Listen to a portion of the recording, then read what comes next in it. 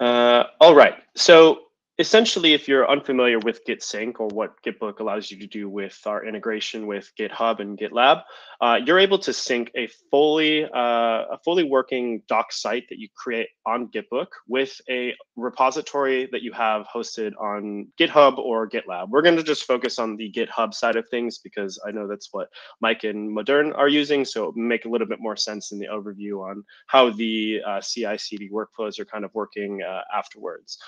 But essentially, what we are going to start by doing is create a new doc site that we can publish. You might have seen some of this stuff. This is from the last webinar we did. But what I'm going to do is start by saying something like my new site. We don't have any content right now. We're going to start from a blank canvas.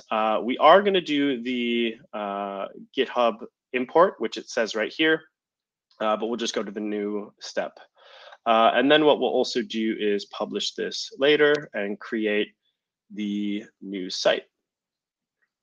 So we have all the details here. I'm also going to give a quick overview of the new site creation because we've just launched this kind of recently. This new site that we have called My New Site, this is our dashboard for creating the site itself. So we can do things like give it a name. We can enable things like visitor authentication. We can change the audience, and we can also, most importantly, publish this to the web. So let's just keep the name as is. And we'll publish this to the web. By default, it's going to be visible to everyone. We can also do things like customize it, add custom domains, and a lot more. But just for the purposes that we have right here, we have it going. And I'll also just post this in the chat. If you are interested, you can follow along and just see how this kind of turns out throughout the rest of the webinar. You'll also see, though, that as I created this new doc site called My New Site, it also created a new space for me down here called My New Site. It's linked underneath the content section by default here. Also, clicking this little subheader underneath the new doc site will bring you to that content.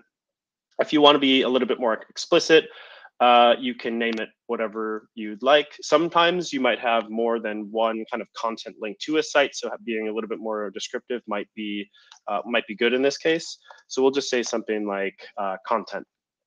Now, what I want to do is I don't necessarily want to import, or excuse me, I don't want to write any of the content inside of GitBook, because what I actually have is a full repository of just markdown files that I want to use inside of here.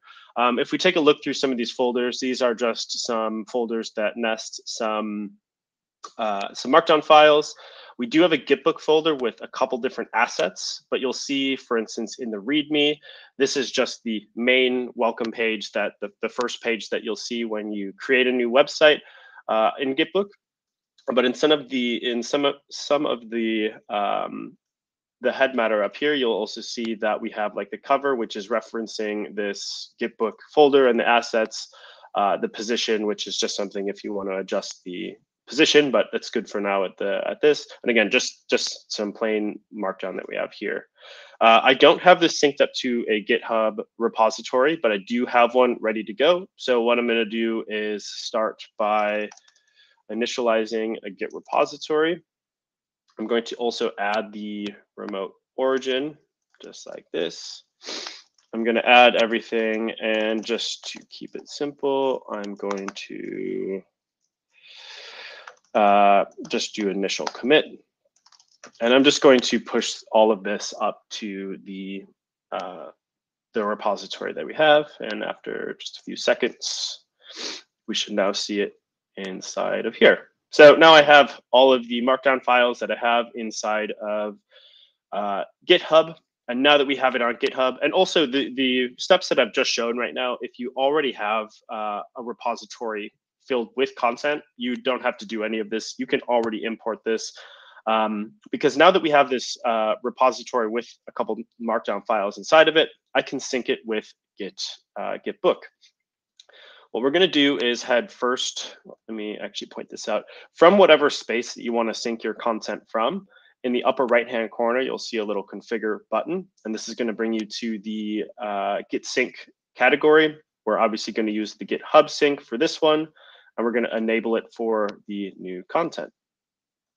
Now, we do have to enable it for a few more things here. So we have the My New Site content, which is right here. Let's configure it.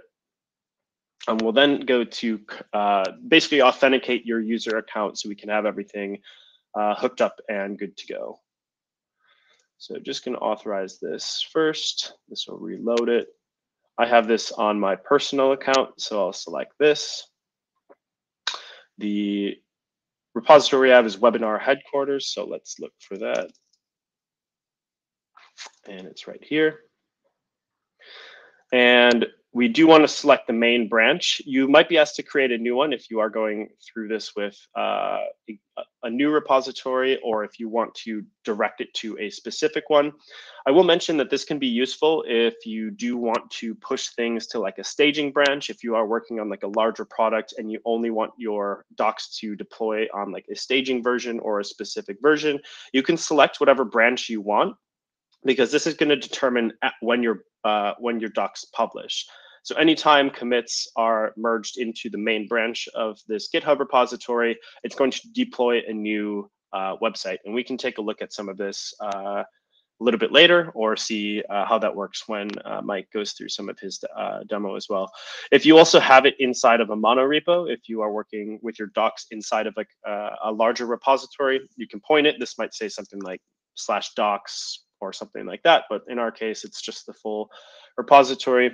And if you want to be a little bit more explicit with your messages as you push your changes to GitHub, you can use things like a custom template or get pull request previews on specific forks. But we're going to skip all this. This is also probably a little bit more specific and more useful if you're working on like a larger project or your docs are living within a repository of a larger project. This is also something pretty important if you haven't set up Git Sync before. But because you need to sync your content from one place to another, you need to make sure that you choose the right option here. And because we have our content in GitHub already, we're going to choose the first one. After you click the sync button, it's going to go through and sync them. And that's the also cool part, is it's not just a one-time import. It actually will sync everything together. So if we make changes on the GitBook side of things, it'll end up in GitHub, and vice versa. If we make a change on GitHub, it'll end up there as well. So now we have a nice looking, beautiful looking docs right here. And if we want to make any changes here, what we can do is just on the GitHub side of things, we can open up a new change request to make some edits. And we'll just do something like, we'll add some small stuff. Continue reading to learn more about our product.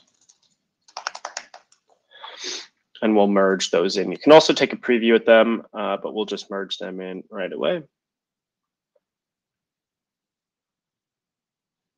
Now, after things are merged inside of GitBook, you'll see every once in a while, and this should trigger in just a moment, that this will start to resync, and we'll see that the new changes that we made will appear inside of here. So this is just the first commit that I had at first, but now that it's synced, we should see the GitHub GitBook bot add a new commit here, and you'll also see some of these new changes already inside of our README, which is super exciting. The other thing as well is if we go here, we should see the changes right off the bat.